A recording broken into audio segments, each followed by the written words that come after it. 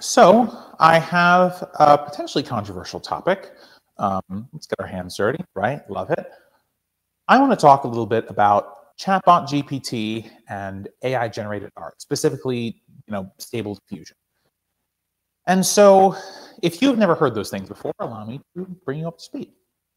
ChatBotGPT is an online artificial intelligence chatting robot that you can type in various phrases of various kinds, and you can get it to respond.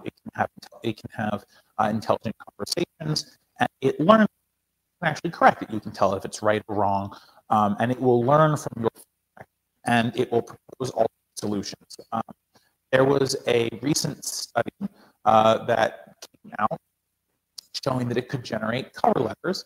And although the people who received the cover letters said that the cover letters were too formal, the study did not actually alter the cover letter in any way. They took whatever was spit out by the cover letter, slapped the name on it, and sent it to an employer to see if the person would get a call back. So what's important is even though the feedback was this chatbot is too formal, ultimately some of the candidates did get callbacks. And so, we're talking about a system that's incredibly powerful. And by the way, I use ChatBotGPT. I use it for mundane things like helping me create things in Dungeons and Dragons. Since I play a lot, it's easy to kind of have a robot tell me if I'm on track with something. Mathematical formulas. There's a ton of things you can do with it. And ultimately, it's a very useful tool. And right now, it's owned by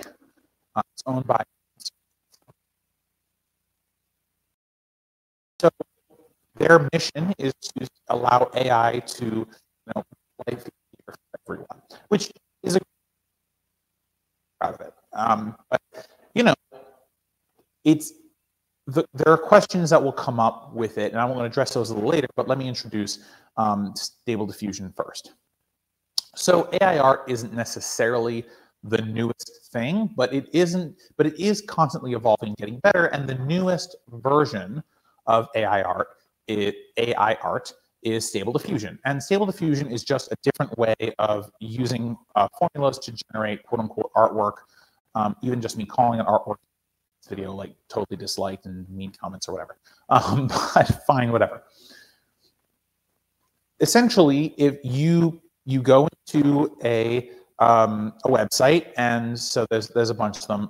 There's Midjourney, there's Night Cafe, there's a whole bunch. And honestly, if you just look up AI art generator in Google, you'll easily find one. And so you click Stable Diffusion as your method of creation, and then you pick a style. Some of these websites will give you the opportunity to do a style, like a sepia style, or a cute style, or a video game style, or a 3D style, whatever. You get the point. And then you just type in some words. Rabbit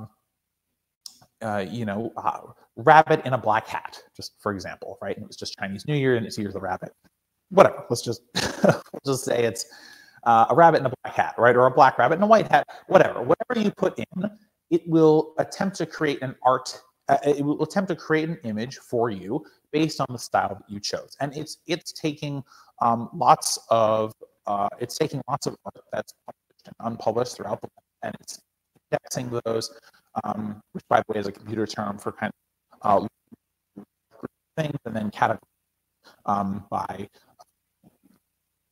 of category. And using that information that looks similarly enough to a rabbit and a hat, that being a certain color and the hat being on the rabbit, right? And so, and if you haven't given it an idea for a background, then it will just give you what it thinks the correct background based on what a rabbit and a hat, where rabbits and hats typically interact.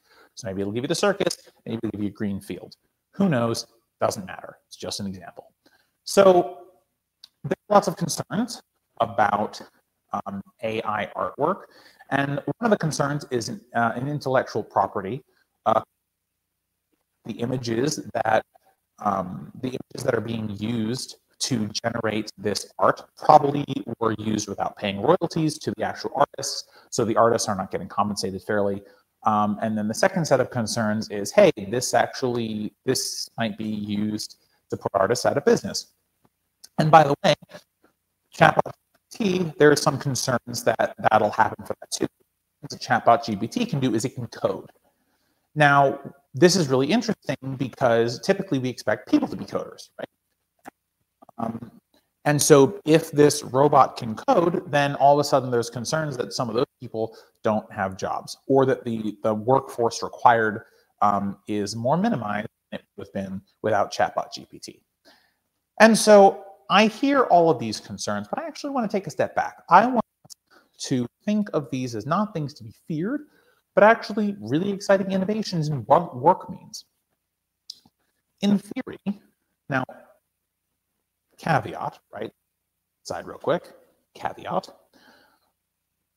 Capitalism is not going to allow us to work less. Capitalism is not going to allow us to reap the benefits of an automated system. It's going to funnel all of that wealth up to the very top.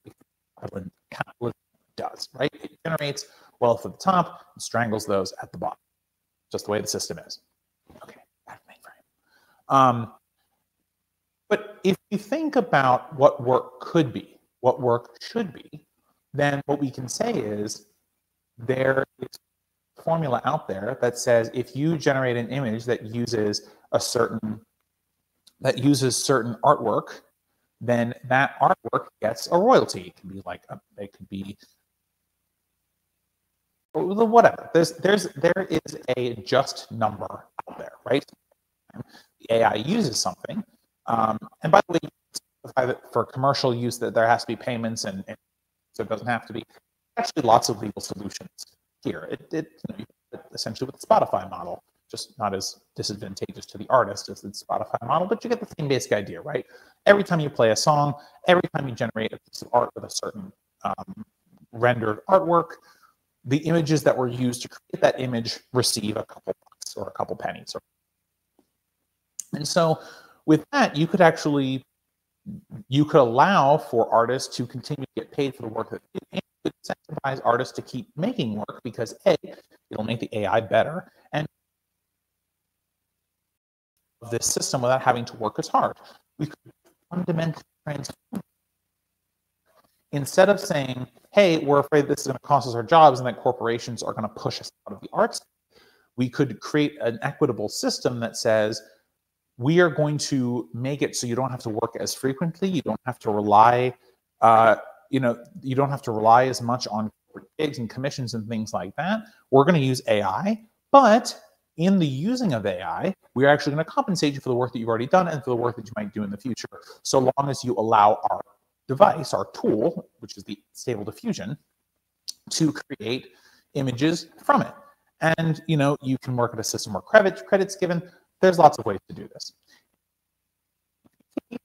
You could say, actually, instead of you having to code 5 days a week, we're going to have ChatBotGPT do all the coding, but we will still need quality assurance for all the code because we want to make sure that it runs in the systems that it's supposed to run in. We want to make sure that there's no errors that the chatbot missed.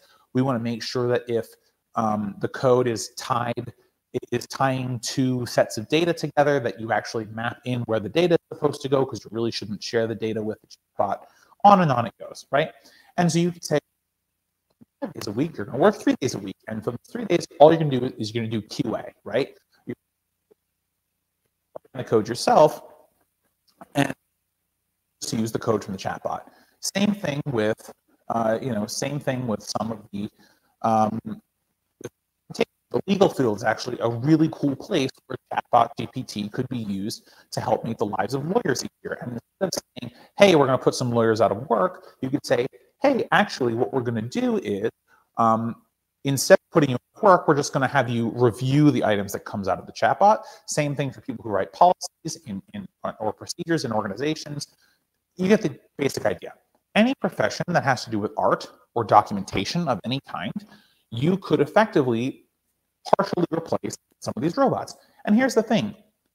Automation is getting better. It's getting better all the time. And I don't know when this will happen, but eventually there will not be a ton of need for labor as we understand work as we understand it right now. So the question always has to come back to, what do we do as a society to make sure that even though work becomes less and less necessary, we still allow for people to meet their basic needs. And one of the answers that I've seen and that I really love is, hey, we should all get a universal basic income, or we should be assigned a robot that does our job for us, and we should reap the benefits of that robot. We have fewer people who work, right? Everyone gets a set of basic income. They get these basic rights. And if you want to work, if you feel compelled to work, treat you much better because the work then becomes necessary, right? For the society, as opposed to necessary for the individual to survive, right? And so society then places a greater emphasis and a greater value on work. So for those people who do want to do work, they can find places to do work, and that work that's actually necessary can be given the value it deserves to the community, as opposed to, scraping by to survive. Could, using the automation technologies we have now and that are in development, fundamentally change the way we live and work throughout the world. Are we going to do that? Probably. Box over there, it's really just a step to the right. Capitalism isn't going to let that happen. What's the solution? Get rid of capitalism. You need a smarter person than me to figure out how to do that. But ultimately, there are opportunities automation to take advantage of the automation that ourselves, and then we should mandate, we should force those in positions of power to give us our generate money without us. We need to create a situation where work is only necessary in certain cases. Not everyone has to work, and that we reimagine and redignify what work is in our daily lives. I think ChatBotGPT and Stable Diffusion are actually really amazing starting places for some of these conversations. I would love to see the community come together and decide that we're going to go a separate way with work. Again, not really sure that's going to happen, but there are ways to make this a more equitable world, use these automations to do so. And one day, I hope to be able to see that future. Thanks for watching this video, guys. If you liked it, throw a like on it, share with your friends, and subscribe for more of our content. You can also find all of our videos and clips on youtube.com. Just search Let Them Eat Bread and you'll find all of our content. Alright guys, see you next time. Bye for now.